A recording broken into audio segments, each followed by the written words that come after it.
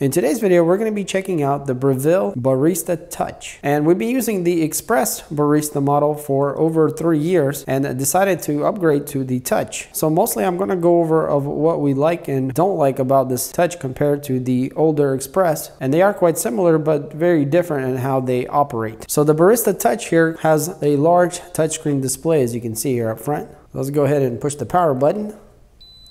And you guys can see it lights up. We've got a little logo there and the pump pumps up. So the main highlight of the Touch is that you do have this large touch screen that you interact with. And so a lot of things are done in there. And you're either gonna love that or you're gonna hate it. So we coming from the Express where everything is manual, it's a little bit strange to interact with the Touch, and it seems like it would be more convenient, but it actually slows things down, at least for us. Now that doesn't mean that the Touch is not superior, because it is. And the reason for that is because it's got lots of programs for different types of drinks. Also, what makes it great is that you can put in some custom ones like we have here that's called JVM there. So the machine itself is not very large. It's 12.7 inches wide by 15.5 deep and 16 inches tall. But yeah, it's pretty good compact size, which should fit pretty much anywhere. And that's what makes the Barista models quite appealing, because they could work in pretty much any kitchen, being very feature packed and still somewhat compact. So the one you're seeing here is in stainless steel, but they have a couple other choices. We like the more industrial stainless steel look. And one of the other things about the Touch here is that it has a lot of chrome on it. So the Express was kind of like a brushed aluminum, kind of like this everywhere. But the Touch has a lot of chrome, like here,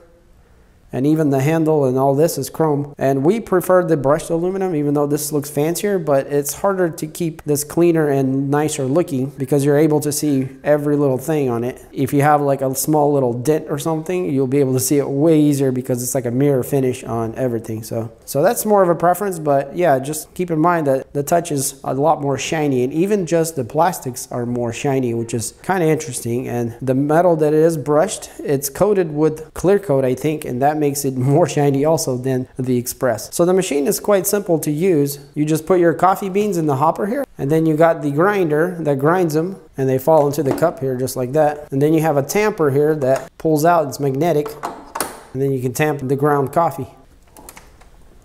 And then once you get this in here, then you choose what kind of drink you want. So let's say we want an Americano here. And then here we are presented with some options. And you can adjust here the duration and the size of the grind. And you have a knob here on the side where you can adjust it and make it finer or coarser. So we found that 12 is pretty good for us. And the screen is interactable, so anything you touch, you can adjust. So here we can adjust how many seconds it grinds for. So for the cup that we're using, 10 is the right amount. And here you can choose the size of the cup, either it's a double or a single. And then we have the brew here in the middle, and here you can actually customize it too. You can make it large, medium, or small, the brew.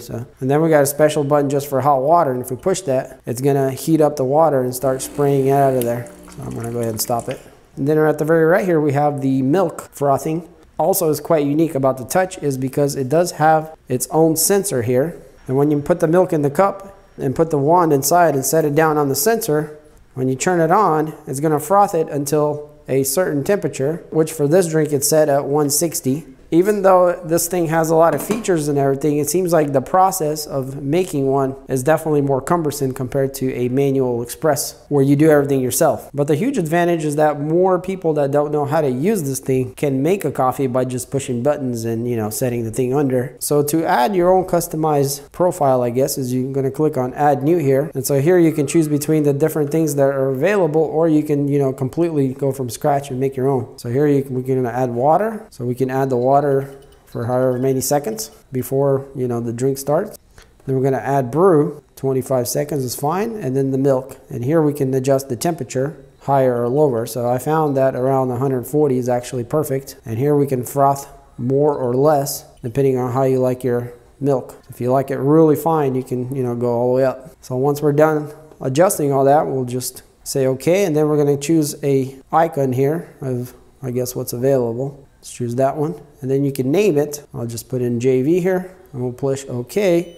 And now we created our own drink here, and every time we click on it, these things will come up the same always. And you can still adjust it all by clicking on it and fine-tuning it. But let's say if you want to adjust something here, what you're going to do, you're going to go back here to the main menu, and you're going to click and hold it, and then it'll pop up that you can edit or delete it. And you can only do that from the main menu. So if you need to adjust it, you have to do it here. So if I click on edit, now we can edit everything again. So yeah, that's pretty much the basics. You kind of figure it out, and it's actually not as complicated as it seems. So the water tank in the back is 2 liters capacity, and that's enough to make quite a few drinks, but it's not huge by any means. So, you know, refilling is definitely a job if you use it a lot, but it does have a nice handle and it pops out. There is quite a large filter inside, and also there is a little magnet in here that goes up and down as the water goes down. So when the water goes close to the minimum level here, it prompts it on the screen that you need to add more water.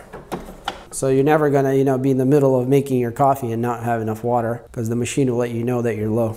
And also we have a pretty nice tray here that pops out, and we can store some of the cups in the back there for storage and other things. And overall, this thing comes apart quite easily. It just pops all up, and this thing pops up too. And it's easy to clean in the sink and just rinse it and slide it back in. And there is a little indicator here that pops up that tells you when it gets full. Now, when we do make the coffee, so let's say we click on brew, the advertised heat up time is 3 seconds, and I'm not sure if it's preheated right now or not. Normally, if you turn it on, choose what you want, and then go straight for brew, it really does only take 3 seconds and it starts pouring out the coffee. So I'm gonna click it here real quick, and we can see here 1, 2, 3, and there it goes. So that's usually how it works every time. And also the wand is really quick too. There's no waiting around like on the Express where it takes a while. This thing does it pretty much immediately, and you guys can see it's already frothing. So it's really quick. And also one thing to mention about the frothing is that you do have to put quite a bit of milk into your cup, because since you're just gonna lower it in there like that, the frother doesn't go all the way down or close, so there's like a, you know, nice gap there. So you have to add quite a bit of milk in to the minimum, and so we don't normally use a lot of milk, so this becomes kind of a little bit of a waste. Now you can do it manually if you just raise it like this, and you can manually, you know, froth it yourself. But then you're back to the manual, you're not taking advantage of all the features. So I guess, you know, it's kind of a positive and a negative at the same time. But yeah, overall, I would say it's a really nice machine, and you have quite a few different kinds of coffees you can make. So we got espresso, Americano, latte, flat white, cappuccino, water, and then, you know, your own stuff. And then you got hot milk also if you want to do that. But yeah, the touchscreen definitely makes it feel quite modern and fancy, I guess. But honestly, after using the Express, the manual machine, I wouldn't say that the touchscreen really has anything too much of an advantage over the more basic, simple Barista Express, because there's nothing really here that you do that you can't do there. It's just more manual. So if you wanted the touchscreen because you're into that stuff, then, you know, this thing definitely does everything well and makes great coffee. So